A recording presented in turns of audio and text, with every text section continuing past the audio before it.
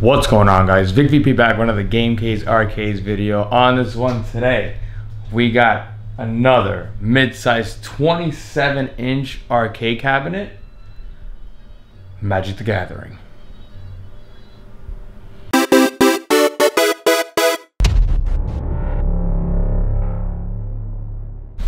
Again, it's been a pretty busy week so far. You saw my last video. I sent out the mid-sized Nintendo cabinet. I kind of did a quick kind of skim or look on that video, and you could see the Magic the Gathering cabinet. This was going out to Long Island, Lori and William.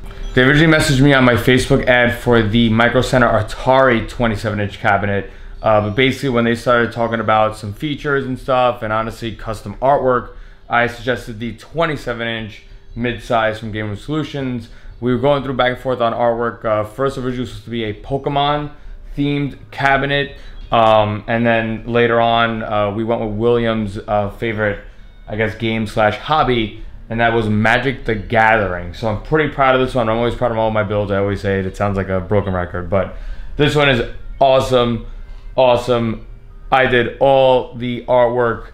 I like challenges like this because I don't know much of Magic the Gathering, so I tell all my customers, I'm like, listen, I know games, I've heard of Magic the Gathering, but I don't know what's happening. Good versus bad, I don't know. So I always tell my customers, like, listen, you must tell me like what you want. Characters, I need exact name of characters and such. And luckily, I think I did a pretty good job pulling it off. Again, going through it, he had 3 main characters that he liked. I'm not even going to attempt to, I'm going to have to look at the control panel to tell you the names of the characters, but we'll definitely take a closer look, a closer dive in. But a couple of cool custom things with this. Buttons came from, where did the buttons come from? Sorry. Buttons came from Paradise Arcade because he did want purple buttons. Originally we were going to be looking at a purple and orange button combo, and Game Room Solutions does not have that. So I found Paradise Arcade. No, this isn't a promo. I'm pretty happy with the buttons, honestly. They are pretty cool, not to mention they did have different micro switch options, like different, I guess, pounds you could call it. And these buttons are pretty cool. They don't have chrome. Do they have chrome LED? They did have chrome LED. They also have the Eclipse buttons, but not many options for purple. So basically we kept the theming, and I'll bring you closer. I'll get out of selfie mode.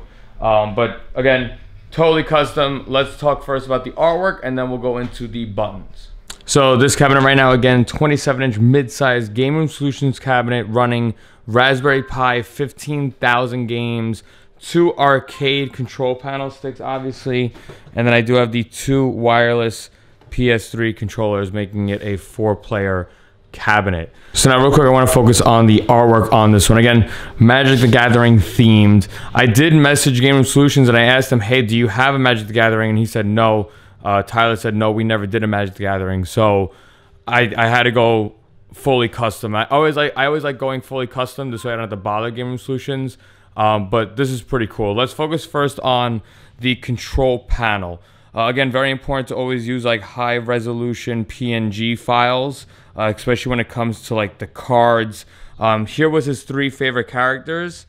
He's got this Nicole, Aloro, and Savra. So those are like the main 3 characters that he liked. And while I was looking up files for this, like, I mean, I understand it. I mean, I don't know Pokemon either, but like these are like different versions of this one character.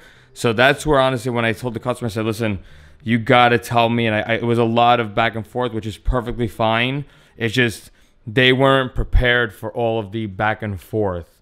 William said, Vic, I really appreciate the time you're taking to send me each file to make sure I like it and such. So that's just part of what I do. I have to make sure you, the customer, like it.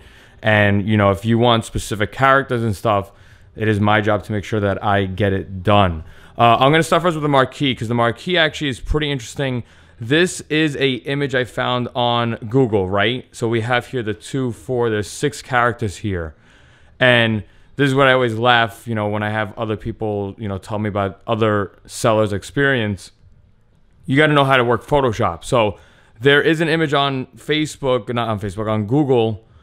There's an image on Google that has like this kind of style. It's really like right here, like these two were, and then the other ones were blank. And these other characters that were on it originally, he didn't like them. So basically, going to Photoshop, you got to erase out the you know, the original image and then replace it. So this character here, which again is a character that he liked, wasn't here. I put it in. There was another character that was in the middle, swapped it out with the other character that he liked, which I believe was, I think it was this one, Oloro or Savra. I know it was one of these. This one's either Savra. Again, I'm not even going to try to attempt it, but it just goes that in depth. Check out the bezel. Same thing with the bezel, trying to get a couple of key characters. And again, a character that he wanted and a character here. Magic the Gathering has these kind of 5 symbols. Again, I'm not even going to attempt to explain what it is. Let's just admire it. I do definitely like the Magic the Gathering logo. There was different variations of it. Me, when you tell me Magic, I think of that, the orange and the red. You know, I'm 30 years old, so I do remember seeing like commercials and stuff. And that was the key one. There was like a newer Magic the Gathering logo, but we both agreed that we didn't really enjoy it. So now, as I was going through images, I kind of noticed this trend of like light. There was like light characters, meaning like bright, I guess you should say. And then there was another trend of like dark characters. Again, basically darkness. So basically, William, I gave him one sample, and he was like, "Holy shit, that's fucking awesome! Do it." I basically gave him really like these two here. And again, all this, you can find all these images on Google, obviously, but you just got to know how to blend it in. So this is one image here. You got the opacity eraser tool here. This was very cool. I did enjoy this, but just like another feature that you could definitely see the custom artwork to it, where this is an original, this little like wind streak here is part of her image, but it blends in with this.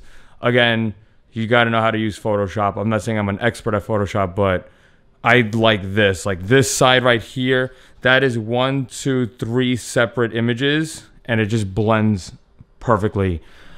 This was a big character. He did like this character. Again, I'm giving up on naming the characters. I'm sorry. So he kind of also noticed my other cabinets, like Marvel vs. Capcom, that I did. Basically, this was like the light version of this character. And then on the opposite side is the dark version of this character. So again, very important. I go in depth with artwork because, you know, some people just see it as an arcade cabinet. For example, the mid Nintendo that I delivered yesterday, he's like, "Vic, this is like a work of art. It's a piece of art." And I was like, yes, that's kind of, you know, people put these in their living rooms. They put them in their game rooms. You don't want it to look ugly. You got to make sure that you like it. Let's take a look at the dark side. I'm pretty proud of this one too. Same thing, like, you know, there's so many images of like Magic the Gathering, and went through a couple of things. This, I definitely love this. Like, this image was boss. He loves this character, and just a great image. Good blends here, as you can see. Right here, another blend kind of scenario like the other one. Other side, I should say. And on the top here, we got 2 characters here. Valkyries. I mean, I played God of War, and when I saw that, it was labeled Valkyrie, which is, it was pretty cool. So again, just a quick kind of look at the artwork on it. I'm pretty proud of it. I think it's awesome. Control panel too. This was one image on Google, this whole like background image. But then I thought about adding the cards. Even the cards here, if my camera cooperates. Each of these 5 individual PNG files shrunk down. He does like all of these characters. I asked him, I was like, listen, give me, you know, characters. And these are the main 3 that he likes, and then others that he also likes. Take a look at the kick plate here. So you got the front plate, Magic the Gathering, another little Magic logo that I found. Looks clean. This one here, it kind of resembles these like 5 icons. I'm pretty sure people like from that like Magic are just like, this guy has no idea. I don't, but I think I did a pretty damn good job on the artwork. Riser on this, kept it kind of simple because I didn't want to put too many characters. Some people look at this and they go, holy shit, there's a lot of characters on it. So when it came to the riser, I suggested to William, I was like, listen, let's keep the riser like simple. This way you could distinguish like cabinet versus riser. So this was a stock Google image. This one I made. It even has like this kind of diamond plate pattern. Background to it. Details. That's the main thing to get out of this video right here is the details. Left and right, riser plates match. Again, it's like I didn't usually customers send me a picture of where the cabinet is gonna go, and William didn't send it to me, but I am very excited to deliver this actually later today, and I'm excited to see it in his house. So again, Raspberry Pi build, 15,000 games. This is running a track mode on it, so I just went right now to the Neo Geo category. After 30 seconds, it will go into a track mode. Again, obviously LED'd out. You got LED underneath the control panel. You got LED marquee. I'll turn off the lights in a few. You got LED buttons, and obviously there is LED glow in the back of it. Turn off the garage lights. Okay. So again, just kind of look at the glow on it. Marquee looks amazing. Definitely digging how like usually I use chrome LED buttons, but you could see without the chrome LED, this control panel plexi kind of has like an edge light to it now. It's pretty cool. And then you got the control panel underglow to really glow up the kick plate. You can see a little bit of the back glow. Again, I'm pretty far from the garage door, but there is night mode on this cabinet. Okay. So now real quick to take a look at Paradise Arcade buttons that were sent. I always have the chrome here. I basically just bought 12 buttons from Paradise Arcade with the micro switch, with the LED, and I also bought their bat tops to it. Game Room Solutions, I have a bunch of buttons. So I did do the chrome up top here. Some people might see the mismatch, but I think it's kind of cool how it looks here where it's arcade buttons and then admin buttons, coin buttons. So it kind of separates it, almost kind of like how this whole Magic the Gathering theming is working.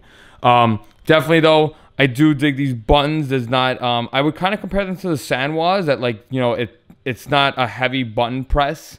It's pretty light to press it. Again, they did have different micro switch pound options. This one I went with no pound at all, and I like it. The other thing also is to note the bat tops.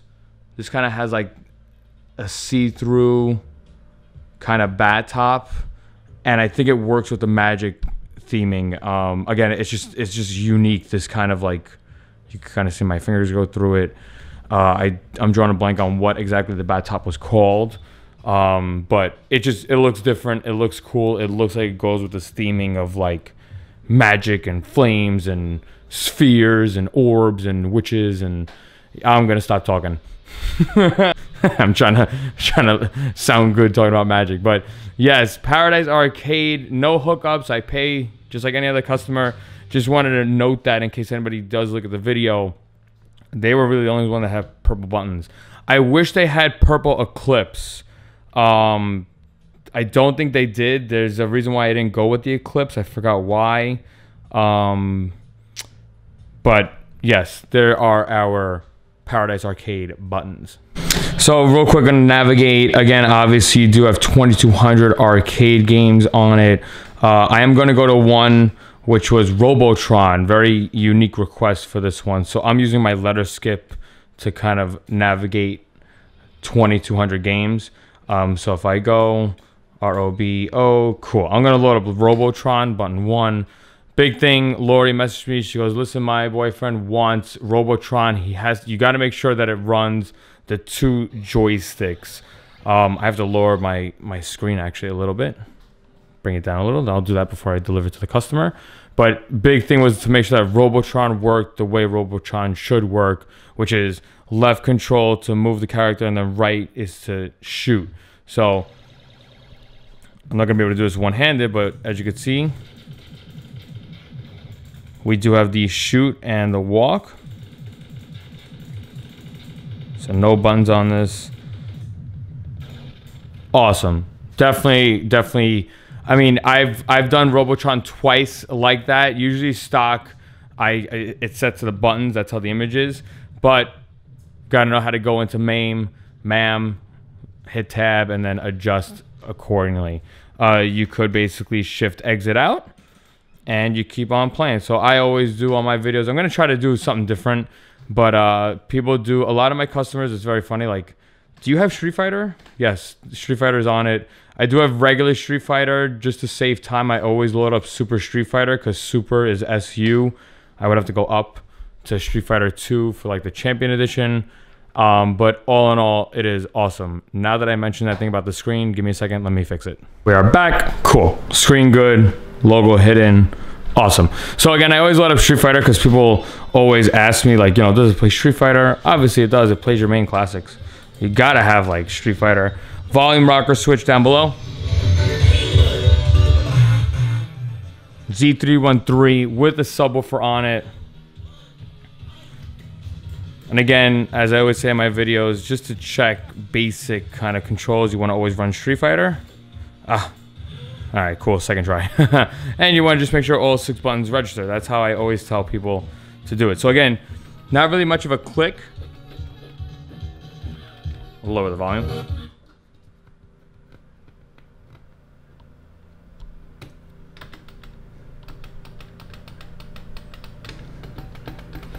Not much of a click compared to the regular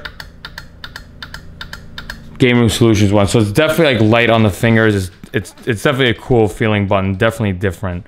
But all in all, awesome. As always, I can never do the one hand I do like this. I can't do it on that one. We'll do shift exit and keep on rocking. So I went real quick to grab PlayStation controllers. Again, simple one button. Give it maybe 15-20 seconds, it will sync up. So player 3 and player 4 on the PlayStation controller. So the arcade sticks are always players 1 and 2, and then depending on which one you turn on first, player 3 and 4. Let's launch Sunset Riders. Again, I always try to show different games because I don't want to be too repetitive, and you know, you the viewers like to see this. So Sunset Riders is a 4-player game. There is a way to set it to 2-player. You will need a keyboard. You'll have to press tab. You'll have to go into the MAME and change it to 2 players. But all these games like TMNT and The Simpsons, I always have those set to 4-player. So as you can see, and we're good to go. So just like The Simpsons button, there's no start button. It's actually like button 1. So as you can see, pew, pew, pew, pew, pew, pew, pew, right here. So I'm gonna use D-pad and awesome. As you can see, Sunset Riders, 4 players, awesome. I always get this question asked a lot when it comes to NBA Jam. NBA Jam is a classic arcade game, obviously. I do have 2 versions of NBA Jam on my image, just to show. Add all the coins. This is good. So this is set to 2-player. So my original NBA Jam, regular NBA Jam, is set to 2-player. I have Tournament Edition that is set to 4-player. So you could use the 4 controllers, 2 arcade sticks and the 2 PlayStation controllers to make NBA Jam Tournament work for 4 players, okay? So if I put these coins in, as you can see, there's 4 players on the bottom now. So I'm pressing start. You can see that. The only thing about 4-player NBA Jam, the way the control panel on a real NBA Jam was players 1, 2, 3, and 4. Right now it's set to 1, 2, 3, and 4. So players 1 and 2 will be on the arcade sticks. Players 3 and 4 will be, yes, on the PlayStation controllers. So just keep that in mind. Unless you get an actual 4-player control deck, it would be wired correctly. But in this situation, player 1 and 2 is the arcade sticks. Players 3 and 4 are the controllers. So now here's the very unique thing. This is really going to be meant for William, but this is also for other people because people do notice this. This does play consoles, Super Nintendo, Sega Genesis, the NES. But people do know, or notice I should say, hey, the NES wasn't arcade sticks. I don't want to play with arcade sticks. how can I get the PlayStation controller to work with the arcade stick? So consider this kind of like a tutorial real quick. I'm going to load up Super Mario only because it's easier that way. I should actually use my button skips. As you can see, I'm using my button skips. I'm going to go to U, not S, I mean SU. Just load up a regular one. Let's do Super Mario 2. So button 1 to press. So the best thing is to load the game. And again, some people say, why don't I give them it in this way when I deliver? It's just sometimes the PlayStation controllers, you got to charge them, or you're not in the mood to charge them, they're dead. Now you got to use the arcade stick. So right now, again, this is set to use the arcade sticks, okay? Now, if you try to use like player 3 or 4, you can't. This is mapped to player 3. So how do I change arcade sticks to a controller? So the way I have it set is that you hold shift button 2, it'll bring up this menu here. You're going to press this button here to go back. You're going to go down to settings. Button 4 is enter. You're going to go down to input. Button 4 is enter.